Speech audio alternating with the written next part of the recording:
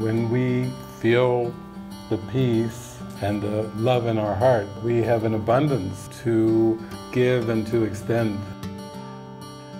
And it touches people beyond those that we can even perceive. It brings ripples and radiates love and light to everyone. And it's funny to think that we once believed that gifts had to be physical. Even when we look at Christmas, the ego puts all the focus on physical gifts.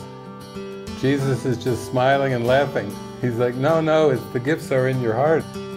And you have an endless supply, an endless supply of miracles. And the more that you give them away, the more that you are aware that you have even more. So both the ego and the Holy Spirit agree on one thing, that you must have that which you give.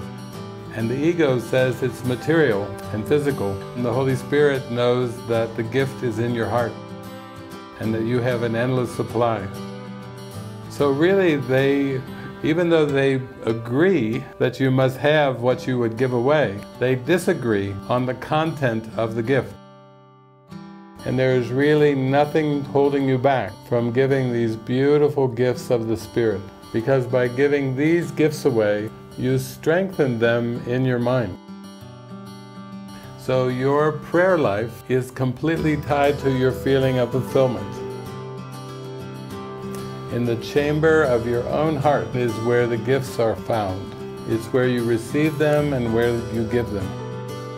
And that's why Jesus said 2,000 years ago, "Blessed are the pure of heart, for they shall see God."